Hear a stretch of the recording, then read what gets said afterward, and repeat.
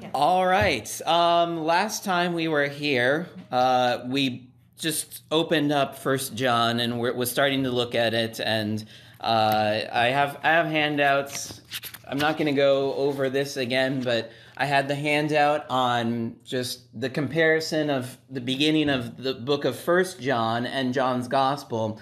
We talked about how First John itself doesn't have John's name in it. It's technically anonymous, but it's always been taken together with Second and Third John, and they do say from John, so we know that those were by John. But then it was making the point that even if you didn't know that First John was written by John, there's a great overlap and similarity of words and themes in how the Gospel of John began and how First John begins. There's also some overlap with Revelation. And again, I said there are scholars that will debate this, and scholars debate things because that's how they justify their career sometimes.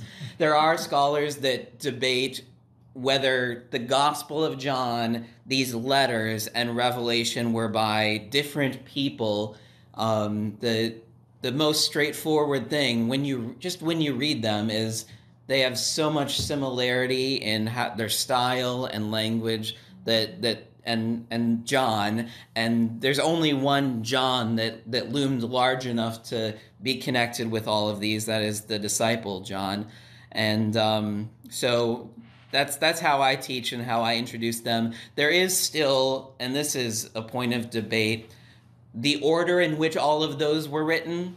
So was the gospel written first and then the epistles and then Revelation?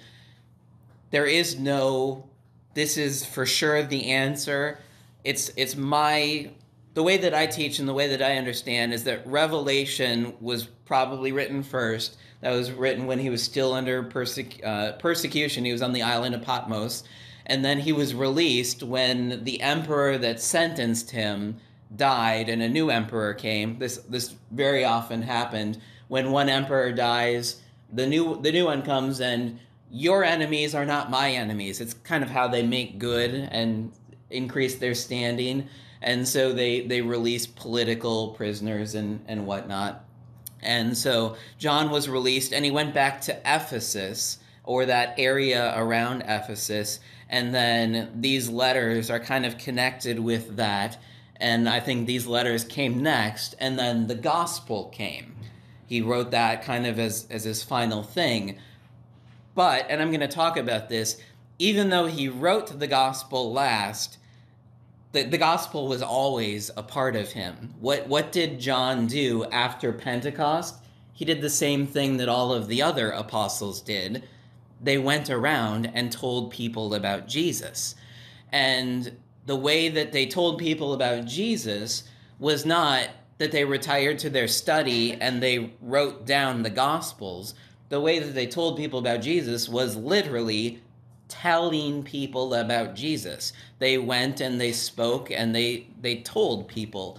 And so that was a part of their culture. And so after doing that, if you've ever had some sort of thing, maybe for work or volunteering, where you've had to give a presentation and you have to give that same presentation in multiple places, you know that the story sticks with you. The gospel kind of wrote itself because he had spent his whole life telling people about Jesus. And so First John, it's kind of like he starts where he always starts. He starts at the beginning, and that's how the gospel began. That's how this begins. But in First John, his goal was not to tell people about Jesus. These people already knew about Jesus. They knew his story. There's some problem that he's addressing. And so we'll get into what is the problem that he's addressing and what's going on. So I handed that out. I also handed out this little poster and gave you a YouTube link. This is from a group called Bible Project, and they do explainer videos of the Bible. They do explainer videos over every single book of the Bible, and then they also do themes And I said they're really good. And if you look for a video from Bible Project on the letters of John, they will have like a 6 to 8 minute video where like they animate and go through this. And all it does is goes through the book of First John and sort of gives you an overview, an outline of it. So I gave you those resources last time. And then the last thing I did was we had some time off. So I said, John's Gospel, chapter 14 through 17, is a section of his Gospel where Jesus is sort of giving his final words to his disciples. And that section of Scripture is deeply influential on 1 John. So I said, if you have time, read over John 14 through 17. So now it's the time where I make you sweat. Did anybody actually do that? Read through John 14 through 17? Just did. You just did it. Right now. If you don't have time, I would encourage you again. We're not going to do it now, but it's because shifting from Paul's letter to the Ephesians to 1 John, it's a different style and it's a different way of writing. And one thing that's very common to us, an observation about it, is we would say it's repetitive. I don't know whether he knows that's there. You don't. I'll take care of those at the end of class. Okay. Yeah, I'm not gonna look at them right now. It's repetitive. But if you read John 14 through 17, you'll find the same thing is true, that he repeats things over and over, and it's a different way of thinking. It's kind of, instead of like linear, and somebody's phone's going off.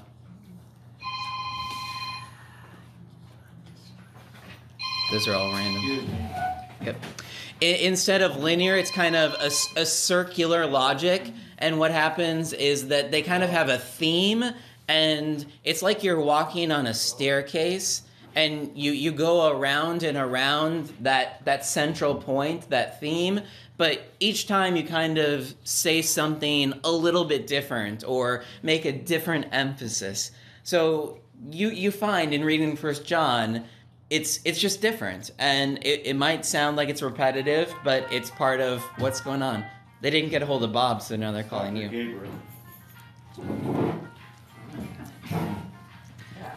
You guys are the busiest people in the world. Okay, so that's all the introductory stuff. Now I'm going to give you the handout that we are actually going to talk about. Again, if you didn't have the handouts from last time, I'll make sure that you get them. And I will also remind you that on our church's website, I post all of these handouts, and so you can download them there as well. Okay, so the handout that is going around is just 1 John verses 1 through 4, and you can open to it in your Bible as well. That's no problem. What's on here is those words from the ESV translation, and then I have footnotes, I have some notes, and then I make the text look a little bit funny. Which is to try to help you break down some of the thoughts and see the logic and what's going on. So, 1 John chapter 1, verses 1 through 4. We read through these last time just to see the similarity between John's gospel and this. Now we're actually going to look at it for the sake of content. That which was from the beginning, which we have heard, which we have seen with our eyes, which we have looked upon and have touched with our hands. And I'm going to pause there. So it doesn't start from John to so-and-so. It's anonymous. It doesn't actually sound like an epistle, a letter, but it is. He is addressing a group of people, and you'll hear we, and you, and sometimes I and you. He's addressing people, and the way that it starts, it doesn't start from John to so-and-so, but he reveals who he is by what he says. So who is this that's talking right now?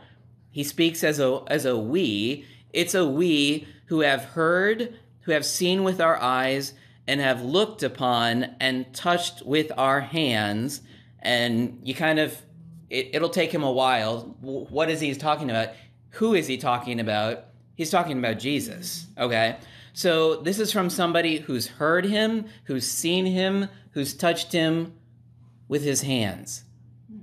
At this point in time, and I said the date we're looking at, it's probably in the 80s AD.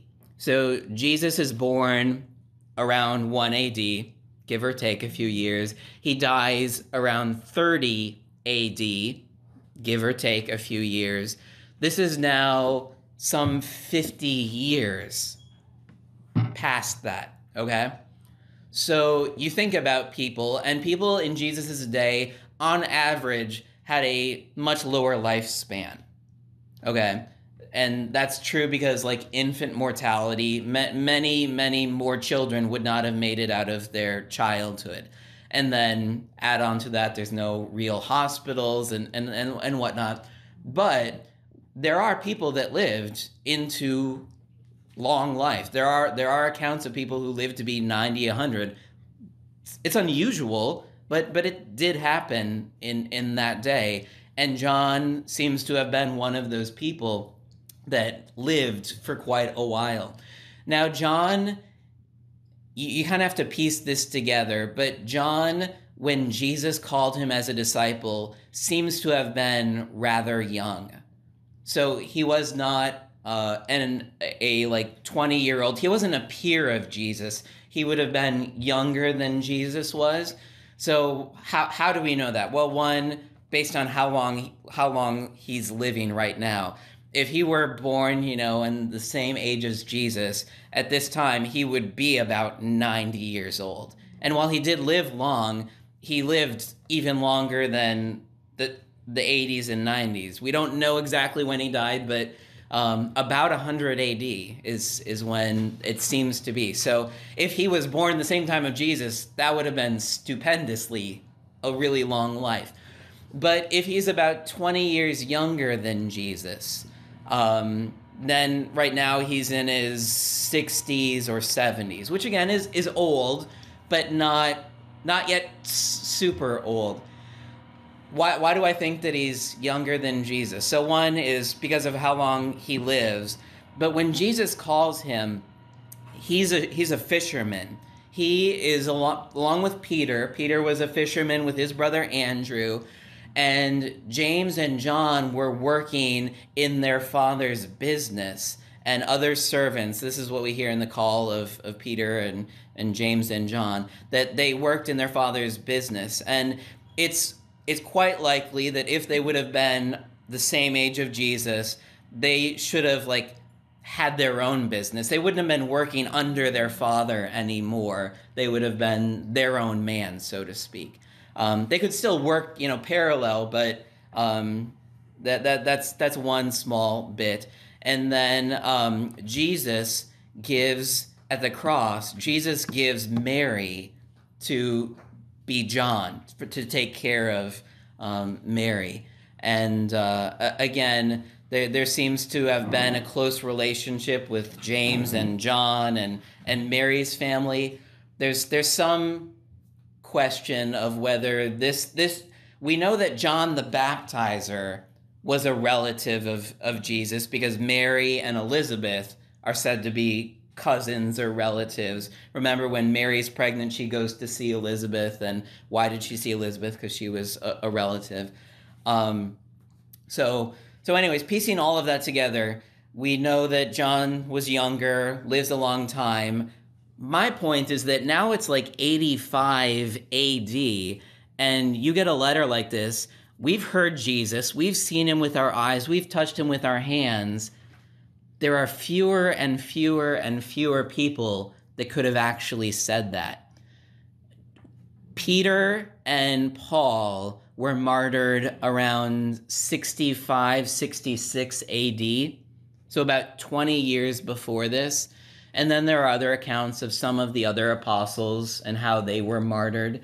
But there is no account of John being martyred. John, as far as we know, died of old age, even though he was persecuted. He didn't die because of his persecution. So when somebody writes in this way, it basically says, I was a disciple of Jesus. I was an apostle. I was somebody who interacted with him, who saw him. I was an eyewitness. And the point is, at this late of a date, there were not very many eyewitnesses left. There weren't a lot of people. This is now 50 years, 60 years after Jesus died, rose, and ascended into heaven. So he doesn't have to say, hi, I'm John. This is a better way of saying it. And it's actually going to be more thematic.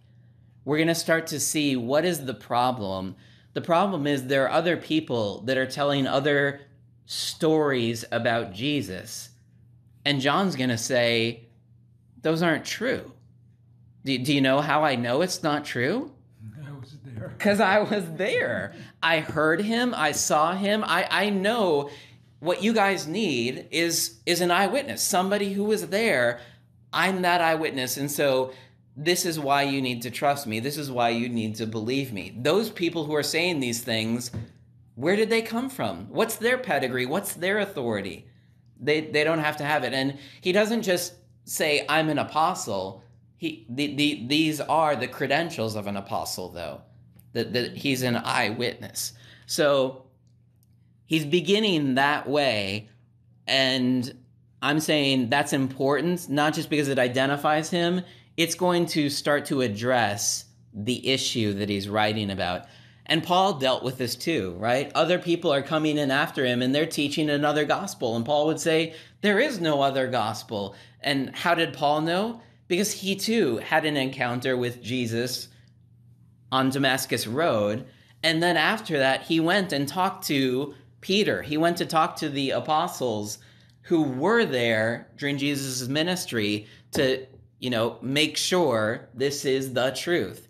And then from there, he went and proclaimed that. So even Paul has his own validation and authority. What this also reminds you of, though, is, again, same guy writing this. At the end of the Gospel of John, he tells the story of doubting Thomas.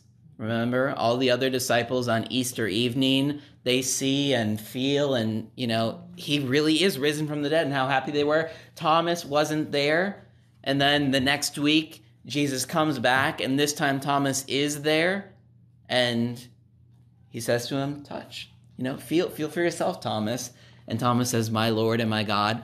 And then in the Gospel of John, this is John 20, he says, this is what I wrote about, but blessed are those who haven't seen and yet believe. John knows that this was Thomas. This was the resurrection, that first Easter.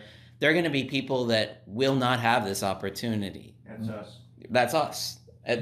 That's the people that he's writing to as well. And so what did they have? They had those eyewitnesses. And you'd think, well, I need something better than that. But the truth of the matter is, for you to establish anything, if you weren't there, what's the best way that you have to establish the truth of some matter? Believe somebody who was there. Yeah, that is the only thing that any of us have. And whether it's Jesus or any other thing, somebody tells you about something that happened in the neighborhood, and you're like, that sounds like hearsay. That sounds like gossip. Were you there? Did you see it? Oh, no, I didn't. Well, then how do you know this? Where did you hear it from? And you kind of trace it back, and nobody was there. Nobody knew. So you're like, okay, I'm not going to put a lot of credence in that. But, I was there. I saw it happen. Then all of a sudden it becomes more believable. And that's what the gospel is based on. It's based on eyewitnesses, which, again, you're like, but I want to be the eyewitnesses. We are not granted that, but we have the eyewitness testimony. That's what the Gospels consist of. That's what this epistle is talking about. Okay, so the first verse is just verifying what it is that he's going to be talking about is something that he knows experientially. He was there. He experienced it. He knew Jesus. He saw him. He touched him, risen from the dead. He says concerning the word of life. And so he doesn't say specifically Jesus here. He goes on and it's about Jesus, but he talks about Jesus as the word of life. As we mentioned in John's gospel, that's the way he introduces Jesus too, as the word. In the beginning was the word. And this I think is important because the way that people were introduced to Jesus now in this generation is through the word, through the gospel message being proclaimed to you. So yes, it is Jesus that he's talking about, but how are they first encountering Jesus? As words, as the words that are proclaimed to the people. But Jesus told the disciples, these are my words. I'm giving you my words and my authority to go proclaim this good news. And if you read John 14 through 17, you know that, again, this is part of the theme. Jesus says, in a little while, I'm going to go, and I'm not going to be with you anymore. And the disciples are like, well, what are we going to do? He says, I'm going to send the Holy Spirit, the Comforter, the Paraclete, and the Holy Spirit is going to tell you my words. He's going to bring you back to my words and open them to you. So the apostles' job wasn't to invent new words of Jesus. It was to go back to the words that they heard and to tell people those words. And those words were life. Again, John in his gospel has a story about this in John 6. Jesus has this really long sermon. It's about the bread of life. So it happens after he feeds the 5,000. And then what happens in John's gospel after he feeds the 5,000? He kind of goes away. But the people, they're like, where'd Jesus go? And they try to follow him. So he let his disciples go, and they went in a boat on the Sea of Galilee, and they went to the next place. And Jesus said, don't worry, I'll catch up to you. And then he walks on water and, catches up to them and gets there first. Well, the people knew there's only one way for Jesus to leave. He must have left on boat. And so where did those boats go? And they follow him. And so Jesus gives this sermon, we call it the bread of life, because he talks about he is the bread of life. And he a little bit is criticizing the people because he's like, why did you follow me? Is it because I fed you and you're just looking for, more food, more handouts? This is a pretty great thing. And then he talks about how the faith that is required, that they are going to be called to eat his flesh. And that was like, what in the world are you talking about, Jesus? And so some of the people are like, he's too weird for me. And they left. And so Jesus then tells his disciples, these guys are leaving because this is too hard. Are you going to leave me too? And Peter says, Lord, to whom shall we go? Do you know how it goes after that? You have the words of eternal You life. have the words of eternal life. So his disciples recognize that his word it's not just a story. It's not just a teaching. He's the Son of God. And in the beginning, God created everything by his word. And Jesus, by his word, forgave sins. By his word, he healed people. By his word, he promises us eternal life. And so what John is writing about is about Jesus, but it's about a word. It's about his words. It's about the gospel message. And that message is everything to us. It's life. Not just this kind of life. It's that everlasting life. It's eternal life. And he talks about it as the life that was made manifest. Here he's talking about the life of the whole world that became a human, the incarnation, like you and me, except not like you and me, because he's the Son of God. He's without sin. And again, he's emphasizing this. So he's talking about Jesus, the life that was made manifest. He's talking about Jesus, the incarnation, when he was walking here on earth. And what does he say? We have seen it, and we testify. Again, eyewitnesses. We're telling you what it is that we saw. We're testifying about it, and we're proclaiming to you the eternal life. So what Jesus came to do, he accomplished, and that's why we speak. That's what we're telling you about. But this is life in a whole new kind of way. This is eternal life, and he talks about how it was with the Father, that Jesus was with the Father, that Jesus has always existed, again, from the beginning. He's always been there, but he came here in a new and different way when he became flesh, and we saw him. So he repeats himself. So you notice how verse 2, the life was made manifest, and then it says, and we have seen it and testified to it and proclaimed to you the eternal life, which was the Father, and was made manifest to us. You see how he said it and now he repeats it? This is part of that circularity where you might say something and then you say something like a sandwich and then you get back to and you repeat yourself. That's part of this thought. It's that style of communication which to us,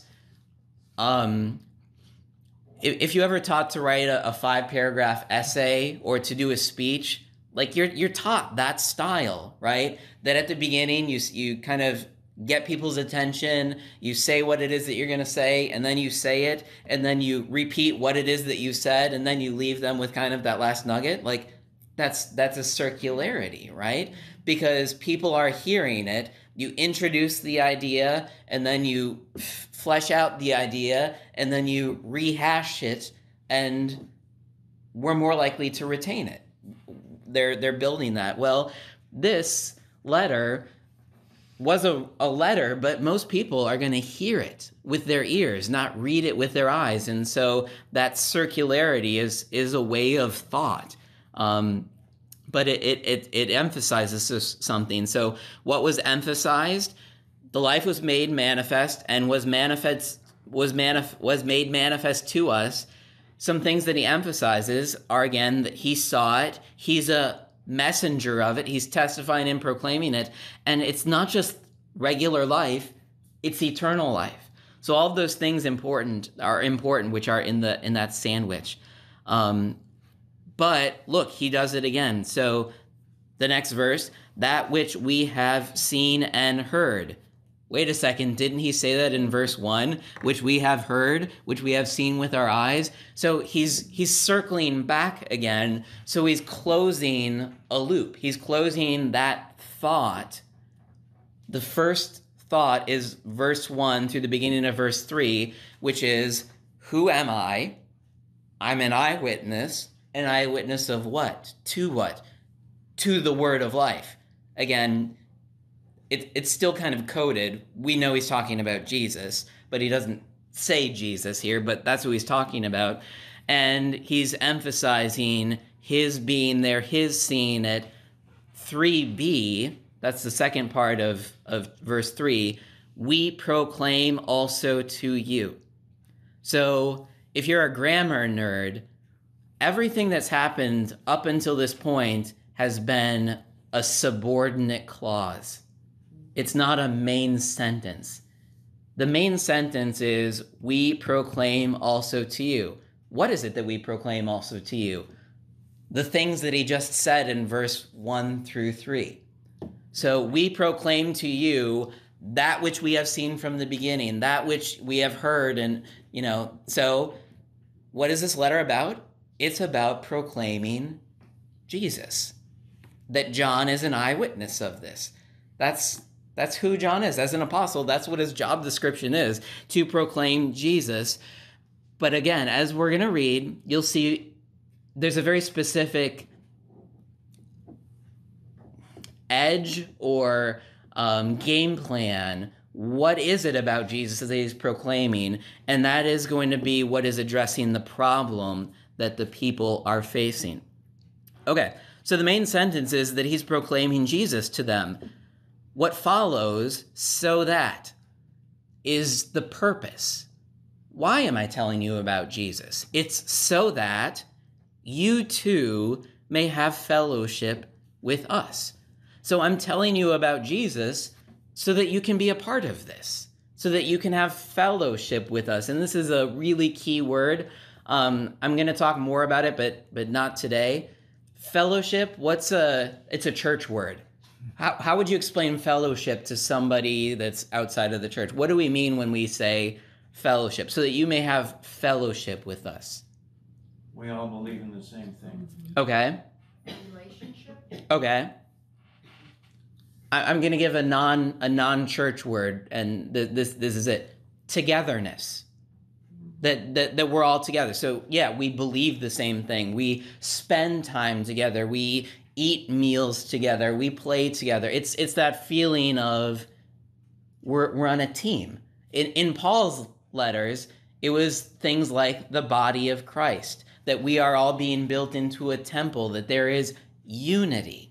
So as Paul talked about it, he did use the word fellowship, but he expressed it in that unity. He said, see all the division in the world?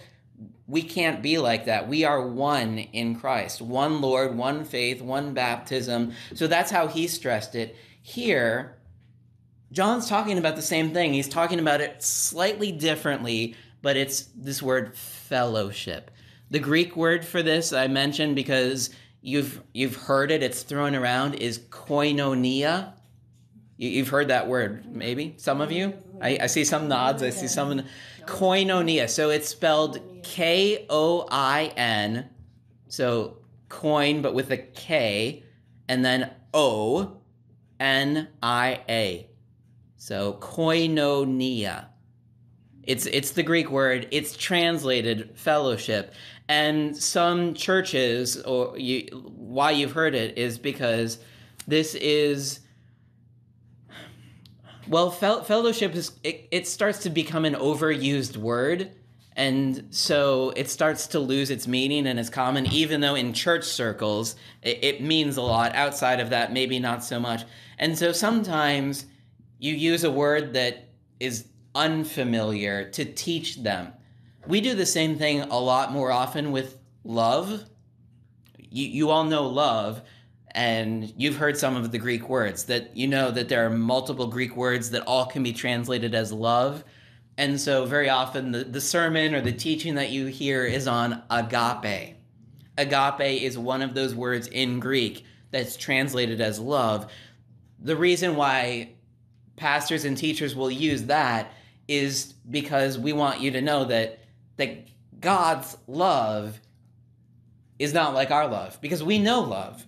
But we also know broken hearts and betrayal, and so we know different kind of love, and God's love isn't like that. So we use that Greek word to kind of emphasize and say it's different.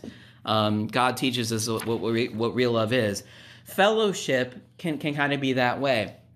But togetherness, I think, gets at it. And for John, the key, I don't know if I would say it's the key, but one thing that's important for us to know is God wants us to be with him, right? He wants us to believe in him. He wants us to spend eternity with him. And for the most part, Christians, I think, get that. Like, duh, Pastor, that's the definition of what it is to be a Christian, to know God, to believe him, to want to be with him. But that's not all that's to Christianity. The second part is God also wants us to be together with fellow believers. So heaven doesn't consist of just me and God hanging out. It consists of that great multitude of all people of all times who have believed in him. And it's not just about us as individuals connecting with him. It's also about connecting and reconnecting with one another. So another way that this togetherness is emphasized, so that you know that it means both our relationship with God, but also our relationship with others, and means both of those things. They're not to be taken apart. Like, oh, I only need to go to church as a social function, that I need to spend time with people. No, that's wrong. Oh, well then I only need to go to church because I need God time. It's right, but it's not wrong. It's both of those. I go to church because I need God time, but I also need the strength and support of my brothers and sisters in Christ, and they need what I have to give. Okay? It's both of those things. Here's another demonstration of how we know this is true. So Jesus, during his ministry, the rabbis, the Pharisees, they don't like him very much, some of them, and they're always trying to get him to say something that they can like pounce on him and say, aha, that's wrong, or that's right, but it's very unpopular, and now people aren't going to follow you, you're not going to have friends, you know? So he was asked, what's the most important commandment? This was a really big deal because the Pharisees and the scribes, they combed through the Old Testament, and they would always, they would have their own debates about this. Of all of the commandments that God gave, this is the most important, you know? So Jesus answered it, and he didn't flinch. The most important commandment is love the Lord your God with all your heart, with all your mind, with all your strength. And then he didn't stop the sentence. And the second is just like it, love your neighbor as yourself. So Jesus is asked, what's the most important? And he doesn't give one commandment, does he? He says, it's these two. Love God, love your neighbor. Because that's what God wants of us and from us. That's the goal, is not just that we're connected to him, but that we are connected to one another. And you can't love God without loving your neighbor. John would say you can't believe in Jesus without being part of this community of faith.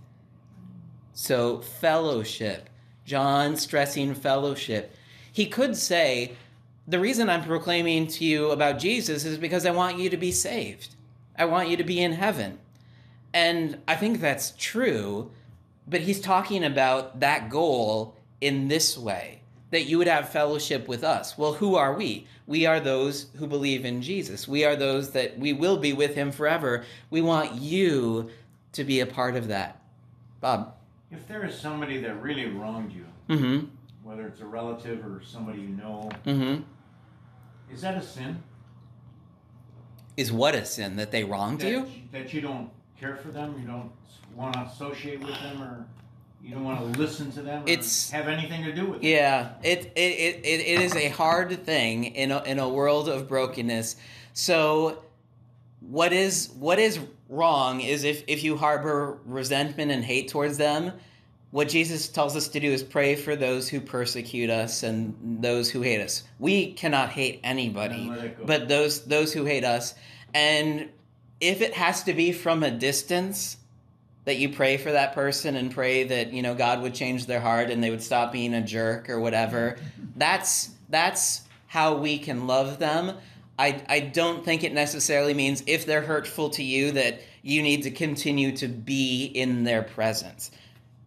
So yeah, you can still have separation. What you can't do is I hate that person and I hope they spend eternity in hell kind of thing. Yeah. And that's hard, especially in the ways that people can hurt us. Yeah. But again, the forgiveness that God gives to us is the forgiveness that we ought to share, not just ought to, are commanded to. And there's that old adage, when you forgive somebody, the person that you release from prison is yourself. That by holding on to the anger and hate, you think that you're hurting them, but you're hurting yourself. Yes, and so holding on to that isn't good. But the couple different instances are, Peter and Paul, they didn't seem to always get along very well. Paul talks about that in Galatians, that he opposed Peter to his face, and they kind of went their separate ways. And Paul, I don't know if he had a hard personality or what, but he had a few companions that went with him, and we hear about John Mark, that he spent some time with him, and then John Mark was younger, it appears, and he couldn't cut it. And so when he was ready to go back, Paul's like, I don't want him to come with me. And he first went out with Silas and then they kind of parted ways. So we're all sinners. None of us are perfect, and there are some personalities that just, don't get along. And I think it's okay if we do it in a peaceful and amicable way. But if you depart and there's resentment, no, we need to deal with that. Okay. Yeah.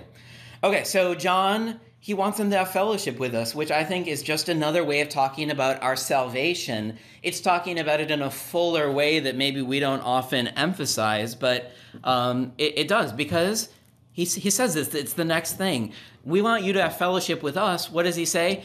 Our fellowship is with the Father and with his Son, Jesus Christ. So we're connected with Jesus, with his Father. That's what we want you to share with us. And the brokenness of the situation is going to be if they've broken faith, so they no longer believe the same things that John taught, then they're being physically together. That doesn't fix it. They need to fix the faith. They need to fix what it is that they believe. And so he's going to talk about that. But what if they believe the right things? But, Bob, going to your point, what if the way they treat each other is just deplorable? What if they treat each other like dirt? Well, John would say, you don't have fellowship with us. That's not what we're about. And so you need to fix, you might say that you believe this, but your lives don't reflect it. It needs to be complete. In your faith and in your action, it needs to be a complete picture. Okay, so that's this book, this letter in a nutshell. He's telling them about Jesus. We proclaim also to you, and he's doing it as an eyewitness. Why? So that you can have fellowship with us. And that fellowship isn't just to hang out together so that you can be friends. He's talking about that complete and full reconciliation, which is our eternal life, that you could have this. So then verse 4, and we're writing these things so that our joy may be complete. If you read through John 14 through 17, Jesus will talk about that. He'll talk about his joy in oneness, that just as I and the Father are one, I want all of you to be one. So where did Paul in Ephesians get that theme of unity from? John 14 through 17. Here, it's that same theme, unity. The words might be a little bit different. He's talking about fellowship, but same picture. And in Jesus' words to the disciples, that unity creates joy. And John is saying it creates joy for us too, to know that you are saved, to know that you are a part of this community, to know that even before we get to heaven, before we reach the final destination, that here on earth, we have a small glimpse of that. We have a small glimpse of that in our life together, that God has drawn us together from all different backgrounds, but we're one. We're one body. And that's why I like that this isn't just our church Bible study, that this is open to anybody that wants to come, because this is part of that joy. This is part of our fellowship. There are things doctrinally we part our ways and we have differences and whatnot, and I get that, but we're one in Christ, and there's joy in that. Sometimes we're like, oh, I can't, Satan is winning because of all of the division in the church. Well, it doesn't have to be that way. We can have our differences but still be one in our fellowship and in our joy, and we do that by things like this, of just getting together and reading and studying God's word, and we do that for joy. God gives us joy. This isn't always convenient in my schedule, but I get joy from doing it. I hope that you in your participation from it, maybe sometimes I'm talking too much or talking over your head, or that wasn't a good class, or he didn't say that right, but by and large, just by being in his word, there's joy that he fills us. Joy, it's just, you're sort of fulfilling our need to know, to know better. Yeah. well, then maybe the heart will spill over, or the head will spill over into the heart, because, again, in this world you will have trouble. But take heart, because I have overcome this world. To me, that's joy. I mean, it may not be reflected in, like, I'm jumping off the ceilings and whatnot, but it's unshakable. The world's messed up. There's all sorts of bad news out there, but it might get me down from time to time, but it can't keep me down, because I know that Jesus has overcome. And why I'm here is to share that joy with others, so that they're down, but it doesn't have to be that way for them either, because he has overcome, and he has promised he's always with us, that he hears our prayers, that he knows what it's like to live in this broken world. And so the joy that he writes about, so that our joy may be complete, okay, it will only truly be complete in the end. You know, yes, even in our joy now there's sadness, but there is that time, and he wrote about it in Revelation. There will be no more tears. There will be no more sadness. God wipes all of that away, because sin and death and Satan are put away and banished forever, and that's no more a part of our life. All right, I got a few more minutes. Any questions, thoughts on that opening? So we'll then get into the meat of what's the problem, or what's the issue. Like I said, you get inklings of it here. There seems to be some maybe misunderstanding about Jesus, because these people already know about Jesus, but he's talking about this need for fellowship. So does that mean that the togetherness is breaking apart? Is there something getting in the way?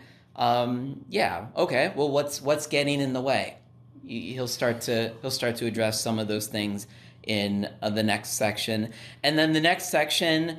This is again part of the overview. It doesn't have neat sections where you can hit the pause button, because instead it circles around and around, and he'll repeat some of these themes of fellowship, of life, of light, of darkness. He'll just kind of go round and round, and so we'll kind of tease out what are some of the things that he's addressing as we do that, but we may stop in the middle of a thought in order to continue it from one week to the next.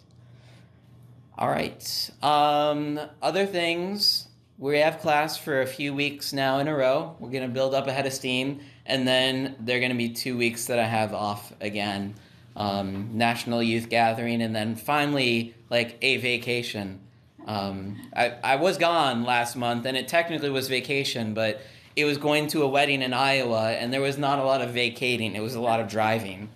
But the vacation, Bethany's family's coming, and they rented a beach house in Tampa. And so it's relax time and chill out time and family, koinonia time, fellowship time with her family.